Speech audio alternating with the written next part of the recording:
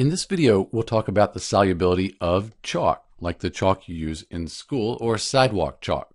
So first, we need to know the primary ingredients of chalk. If you're talking about the chalk used in a classroom, like on a blackboard, that's calcium carbonate. If you know your solubility rules, calcium carbonate, most carbonates are insoluble in water. They won't dissolve in water. Put them in water, they just fall to the bottom. We can look calcium carbonate up on the solubility table as well. We can find calcium, that's right here, and here's the carbonate. So we go over and down.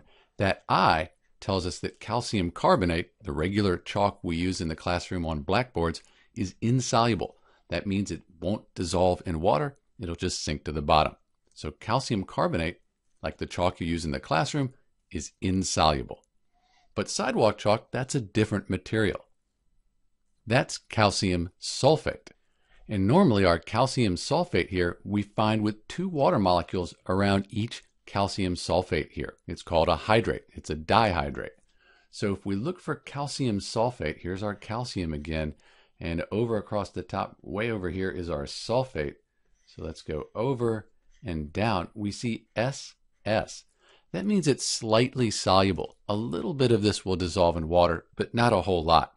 So if you put a piece of sidewalk chalk in water, crushed it up, stirred it around, most of it wouldn't dissolve. A little bit, but not much. So we say calcium sulfate is slightly soluble.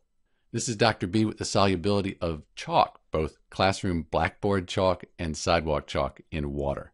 Thanks for watching.